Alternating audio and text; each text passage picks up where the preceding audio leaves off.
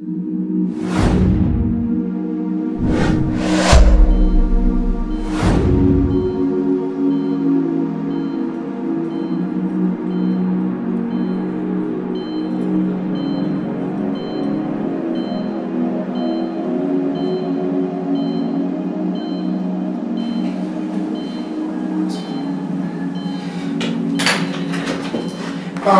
I'm deeply sorry for keeping you waiting.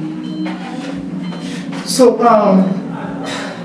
your physical appearance look very, very clean. Okay, but actually, you professionally don't judge my physical appearance. But how can I help you, sir? I am not a patient. But my patient will never admit the fact that he's sick. And he is sick. Oh, really? He's sick. Baba. Actually, these are most challenges we face here as a professional. You know what? Can I meet the patients just for some test? Thank you so much. You're welcome, sir. You're welcome. Please, can we go now?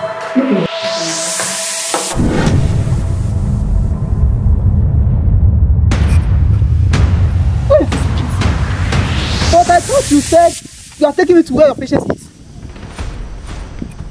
What happened to those you treat when they are sick?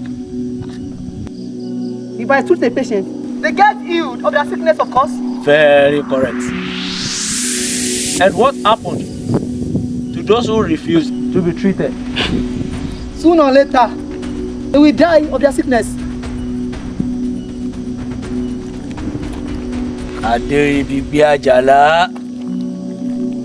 You are my patient.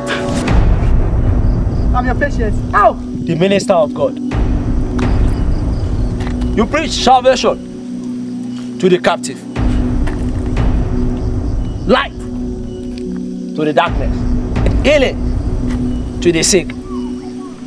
Are you not one of those that need that remedy? I don't even understand all this. I don't even understand. You healed others' infirmity, whereby you covered your own infirmity. Blood!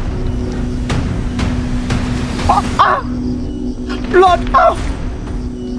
This is unusual. It is usual. Just that you are busy healing others, whereby you covered it up. Remember, the book of Revelation, chapter 3, verse 1. I know your work. You have a reputation of being alive, but you are dead. Will you heal yourself or allow your sin to terminate your spirit being? Wake up! Wake up! Straighten up! Will you allow your sin to terminate your spirit? This flesh will kill me if you don't have freedom. This flesh